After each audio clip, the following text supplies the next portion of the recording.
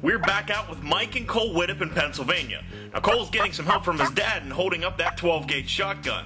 Robbie Gilbert's behind the camera, and he's calling a longbeard right up out of this draw.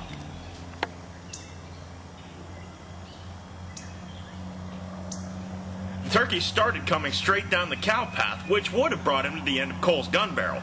But the guys put out a decoy before they sat down above their setup, so the turkey could see it better if he tried to stay out there and hang up. Well, it worked. He saw the decoy, and now he's angling above the hunters.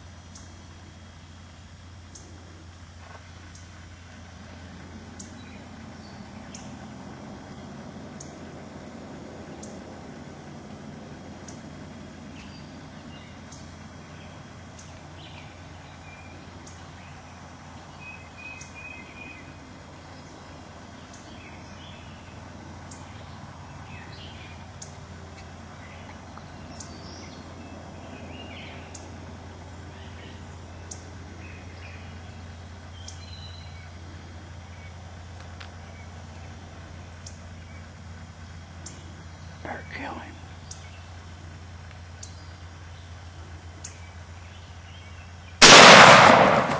Well, we're here in western Pennsylvania, third week of turkey season, with 7-year-old Cole Widdup. This is Dad Mike. Mike's been on some of the other videos.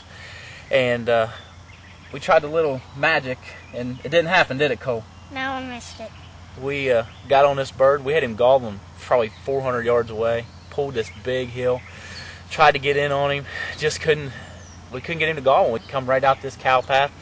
I think things would have worked out a little bit better if he would have come right at us, but he was headed right to the decoy. We never imagined he'd go that way. And put on a pretty good show, strutted and drummed a little bit. Did you hear him drumming, Cole? It's pretty wicked.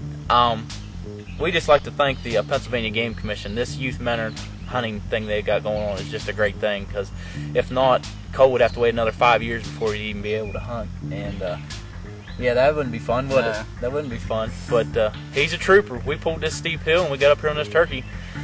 And the only bad thing was we just didn't make it happen. Why didn't you make it happen, Cole? I couldn't hit the trigger. Well, let's see if we can leave here. Maybe we can get on him another one to booger up.